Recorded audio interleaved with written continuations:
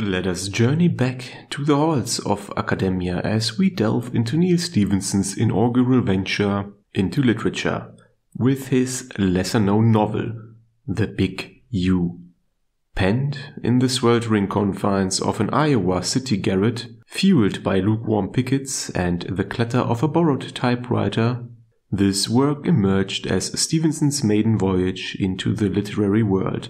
Originally described as loose and baggy monster, it underwent a transformation under the guidance of editor Gary Fisketchen, eventually seeing the light of day adorned with a delightfully lurid cover that still evokes chuckles at book signings.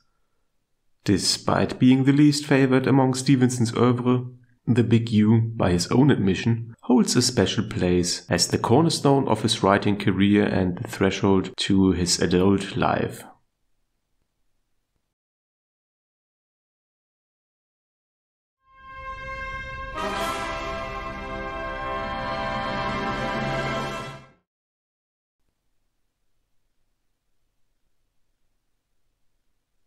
The Big U, a standalone novel published in the year 1984, spans a modest 308 pages, remarkably slim by Neal Stephenson's usual standards. Initially, it could have been classified as hard science fiction, though today its portrayal of technology appears rather ordinary, reflecting the technological expectations of the late 1980s or early 1990s. Despite or exactly because of this fact, depending on which side of the following argument you are on, it gets a high score on the Sci-Fi Mo scale, just to keep the format of these reviews intact, since it basically describes a form of reality from a technological point of view at least.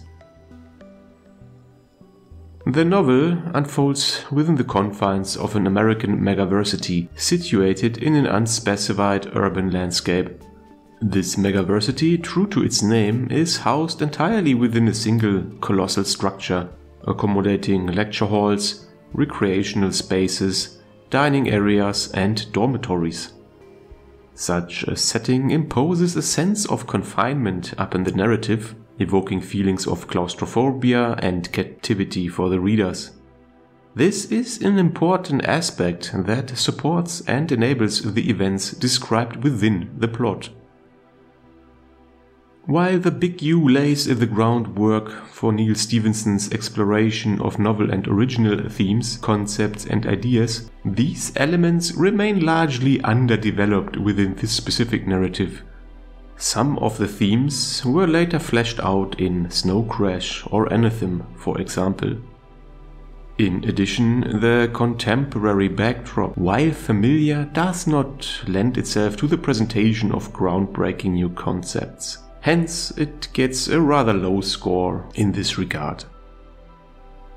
Moreover, characteristic of Stephenson's style, The Big U introduces a cast of quirky and unique characters, which would become a hallmark of his storytelling. Approximately 10 named characters, including both protagonists and supporting figures, populate the pages of The Big U.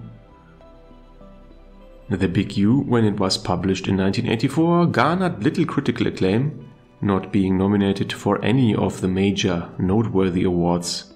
Even Neal Stephenson himself has openly expressed his lack of pride in this book when his acclaimed work Snow Crash skyrocketed him to fame upon its publication in 1992. The Big U had already fallen out of print, and Stephenson had no qualms about leaving it in obscurity. However, when original editions began fetching high prices on eBay, he reluctantly agreed to its republication, stating that the only thing worse than people reading the book was that people were paying that much money to read it. From a contemporary standpoint, The Big U falls short in comparison to Neal Stephenson's better-known novels in terms of its popular reception. It received an overall rating of 3.4 out of 5 stars, compiled from numerous reviews sourced from popular platforms such as Goodreads, LibraryThing, and Amazon.com. The narrative unfolds the disillusionment experienced by a group of young intellectuals as they confront the realities of higher education, satirized within the story of The Big U.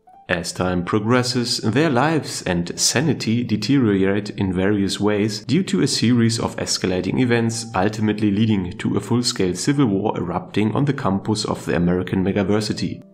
Narrated from the viewpoint of Bart, a novice lecturer specializing in remote sensing, the book humorously critiques and lampoons virtually every group found in university settings. While all factions are targeted, the portrayals of nerds, computer scientists, and role players are particularly detailed, most likely stemming from the fact that Stephenson possessed quite in-depth knowledge of this demographic. Set within a fictional large university housed within a single building, a central complex with 8 towers serving as student housing, the university becomes a self-contained universe. Stephenson utilizes this setting to gradually shift the narrative from a primarily realistic satire to increasingly improbable scenarios involving giant radioactive rats, swarms of bats, and a lab-made railgun. But this change is gradual, and you wouldn't really notice it at first. The Big U exhibits Neal Stephenson's talent in its raw form, which is particularly evident in his depiction of unique characters and a setting that gradually delves into the absurd, as mentioned previously. This quality bears resemblance to classics like Joseph Heller's Catch-22, surprisingly with respect to the quirkiness of his characters and the escalating absurdness of the setting. The Big U holds its own against Stephenson's more renowned works, such as Snow Crash, Cryptonomicon, Anathem, and the Baroque Cycle novels, which also exhibit quite the same traits, to be honest. Nevertheless, the listed novels are typically regarded as the pinnacle of Stephenson's literary prowess, whereas the Big U, not so much. Overall, if you enjoy Stephenson's satirical approach and his ability to craft compelling, distinctive characters, then the Big U, with its relatively modest 308 pages, could be appealing to you. However, do not anticipate the groundbreaking, thought-provoking narratives characteristic of Stephenson's more well-known works. The Big U may primarily appeal to fans interested in exploring Stephenson's early writing or those captivated by his absurdist tendencies and unique characterizations. It is not necessarily the ideal starting point for newcomers, but if novels like Snow Crash or Cryptonomicon left you eager for more, the Big U offers an entertaining, albeit somewhat pulpy, option that usually flies under the radar of popular reading lists and recommendations.